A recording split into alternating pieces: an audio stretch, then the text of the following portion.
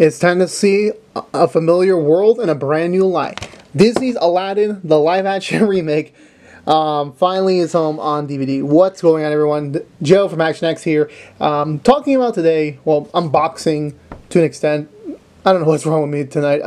Aladdin 2019, or i.e. Aladdin, the live-action remake. That the, which was... here's the thing about me. My English is horrible. I don't know why.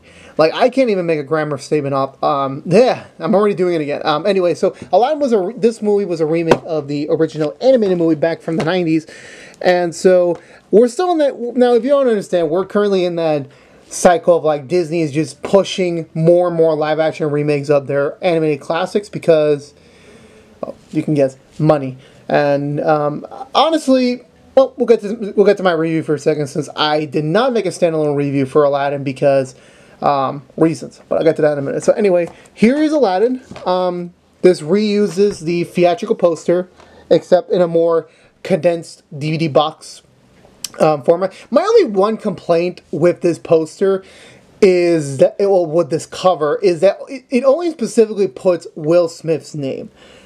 I don't get it. Like, Will Smith, I understand, is the biggest star in the movie. I understand Mena Massoud and Naomi Scott. They're pretty... Well, no offense to Mena, I have not heard of him before this movie came out. And Naomi Scott, I knew her from Lemonade Mouth and Power Rangers. That's all I knew her for. So I understand why, you know, they're not the big stars of this movie. I totally get that. Will Smith has been an established actor for now more than 2 decades. So I understand why his name is front and center. I just don't understand why. I mean, Will Smith is his genie character is of vital importance to this movie, but he's not the main character of this movie. Hell, I think everyone would assume, like, usually when the titular, like, if it's a movie with the titular's character's name as the title of the movie, you usually have the actor's name on top so people know who he's playing. But, like, if any, like, kid who doesn't know better, like, oh, so this guy is this Will Smith I've been hearing about for years, like, no. That's my only complaint so far. Side profile, as usual.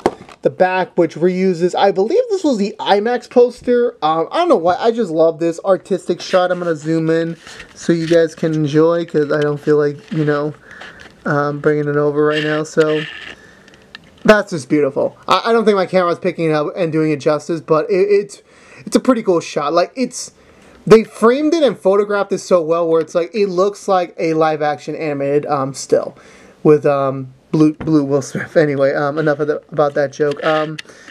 Now, did I accidentally not double-check the code here? Because this is a Disney movie. Yeah, I understand, like, I know, like, for...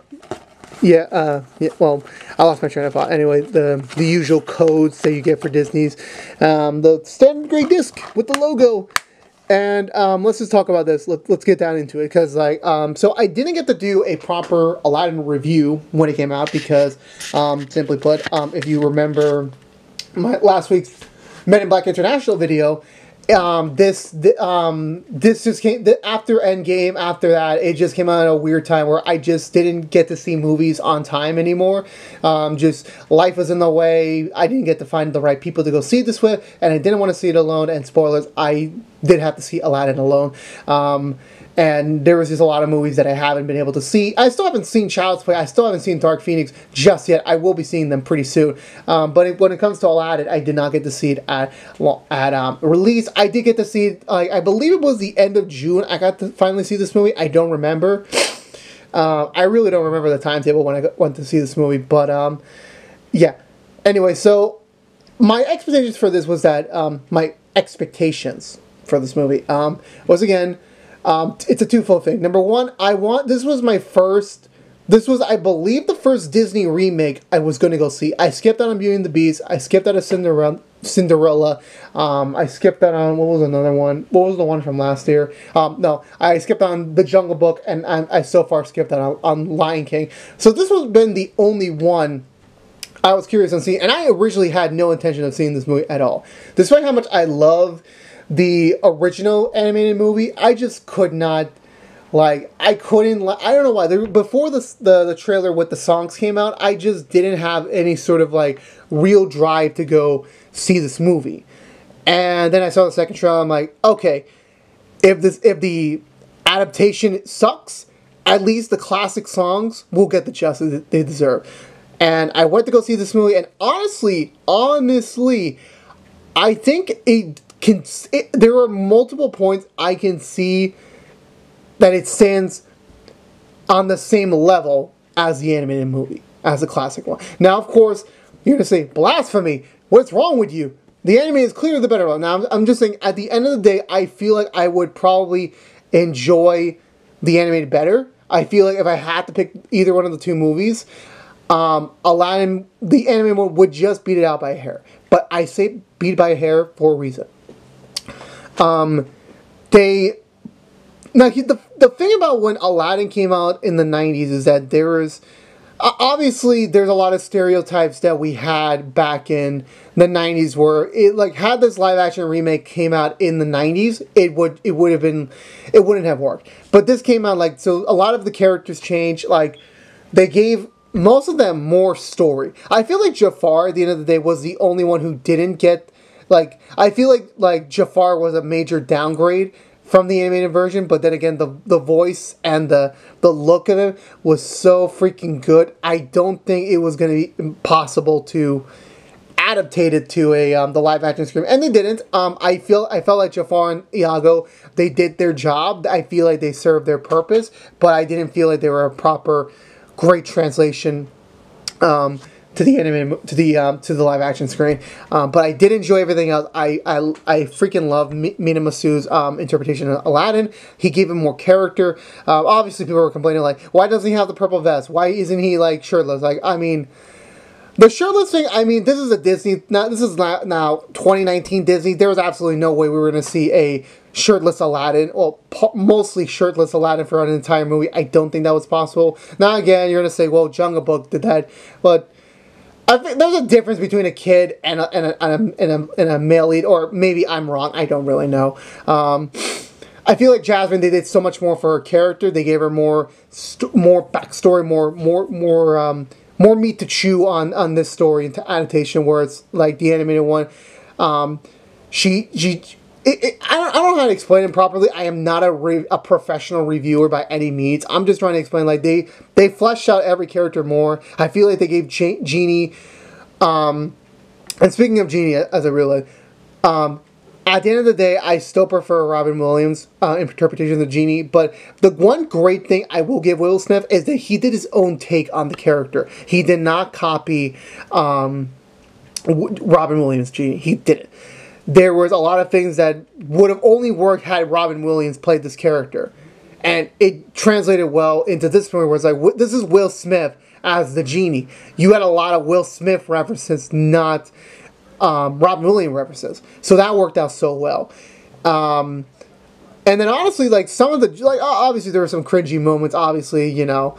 It wasn't, like, going to be 100% of a great translation, but they did so great. I loved I loved all the songs, all the original songs, all the new songs. They did such a great job with those. I felt like the visual effects, a couple of scenes were a little bit like, could have done some more time with this, and then most of them were like pretty great. And this definitely did satisfy me at the end of the day. I really did walk out with a smile on my face. It really was good. Now, of course, the question is, which is better? I feel like the animated right now has the classic feel, the nostalgia feel right now working for it, so that's why I would say the animated film is much more better right now, but I'm only saying that just by a hair, if I'm being honest. But honestly, the 2019 interpretation did such a really great job. I really did enjoy it, and it